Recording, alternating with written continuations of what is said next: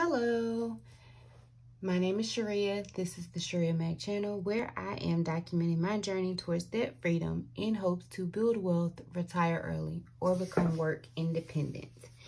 If you are new here, thank you so very much for clicking on this video. And if you are a returning viewer or subscriber, thank you so very much for coming back.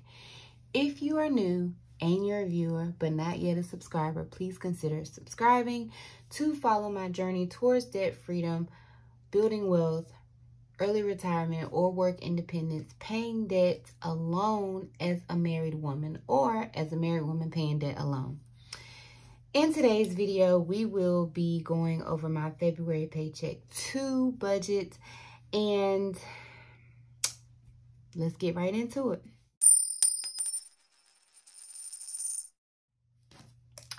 So first of all, don't mind my nails. Yesterday, one clicked off and I went to go get it repaired today and a fill-in, and I got there too late. So I am actually up recording at 6:30 in the morning because by 9:30 I want to be able to be one of the first people there so I can get in and get out. Anyway, aside from that, so first things first, we have my savings amount. These are automatically, well, they're not automatic. Well, the Christmas is automatically deducted, and I have to go into my Christmas sinking fund, and then I save $225 a month. Well, a pay period actually. Those bring my Christmas sinking fund to $400 and my personal savings to $6,948. At the beginning of this year, I did have $10,000, but if you watched the previous video, you saw that I paid my 401k loan off when I got offered another job. So that brings my total savings to $7,348. My income for this pay period, this is my full-time income. If you are new here, I am a social worker in Child Protective Services. I work after hours and on call, which is part of the reason why I'm up, because I got a phone call to take a report at 4 something in the morning, and now I just can't go back to sleep. But anyway, so my full-time paycheck was $2,379.10. This is not regular. This is not an average of my pay. My pay is always higher the first and the last of the year because of all the holidays. So this one included, I think this one included MLK holiday. After this paycheck, the pay will probably be more frequent. I mean, much lower for one, and they will be about the same. My second is my consulting income from my part-time job. That is a 1099 flat rate of $900. And then I got paid on the 10th from my other part-time job. That one is extremely low. Right now, the health department where I live is focusing on administering the COVID-19 vaccine, and so many of the clinics are shut down. Anyhow, that brings a total of $3,423.17. My target debt for this pay period is Fed loan. I am starting to pay Fed loan, and so I have a video coming. It was supposed to air on Saturday, but I got so caught up in my stepson's birthday and all of those activities that I did not get around to editing it and putting it and uploading it. But it will come up this Saturday. Regular fixed expenses, my mortgage is $510. Sprint, which is my kid's cell phone, $146.42. Hulu is $641. Netflix is $19.20. Apple storage comes out on the 10th is $9.99. Fed loan, this is my regular Fed loan payment, $300. Best Buy, I'm paying $30 this pay period. And Planet Fitness, that includes 2 subscriptions, but I'm getting ready to cancel my daughter's subscription and my son's because they are going back to school. That brings the total for my fixed expenses to $1,042.02. Variable expenses for this pay period, I am consulting with another provider to while I'm in the process of starting up my private practice, and then that fee was $100. And she may come back and charge either $50 or $75 because there has been some miscommunication in our community. There's been some miscommunication.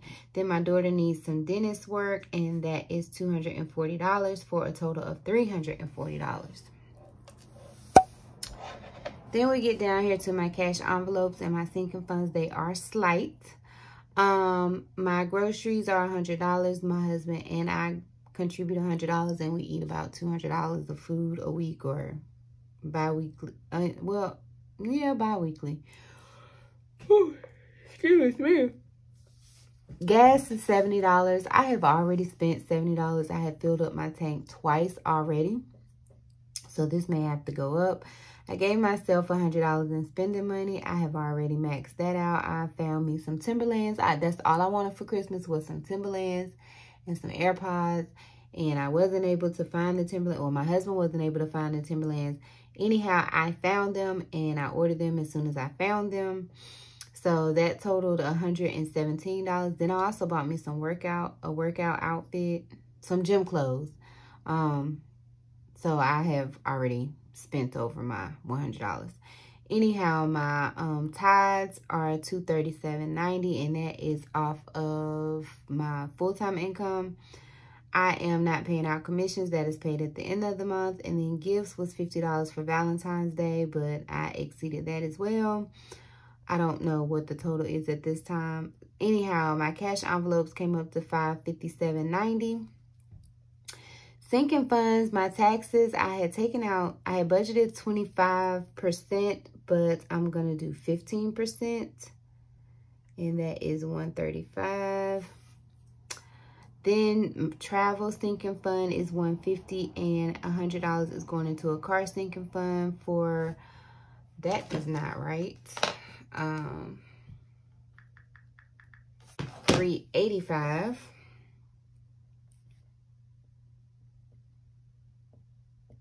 Which messes up all this math down here. Anyhow, this is my income, $3,423.17.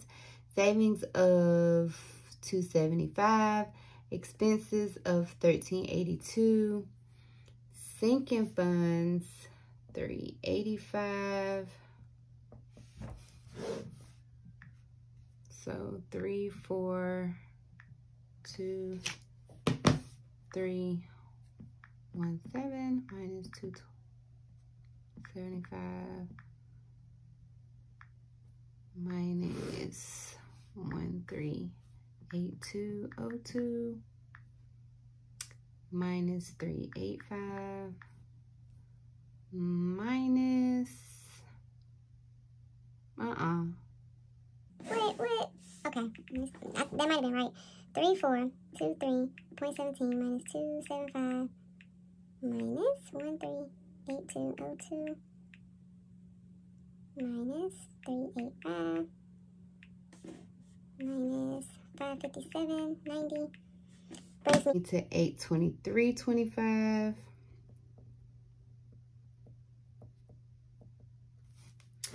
And as you can see, $800 was going towards additional debt, and the $68 that I thought I was going to have was going into savings, but that is now $23.25. So that is my budget for my second paycheck. I do get another paycheck on the 25th from my part-time job, and I have started to supervise an associate LCSW. That'll be $50 an hour, is 4 hours a month. So once I get that income, it may reflect on my closeout budget. As for now, this is what the goal is, to be able to at least apply an additional $800 towards my Fed loan. But I have gone over my spending, so I'm not sure if I'm gonna be able to make that commitment. This is my budget template. It is available in my Etsy shop for $1.25. It is an instant download as soon as you pay. And you can go, so it is a Word document, not a PDF. So you can go in and edit it however you want it to be edited. The actual document that is downloaded has the dates here instead of the word actual, but I went in and changed it because that was more effective for my budget closeout videos. But you can go in and edit it however you would like to, but it is this format.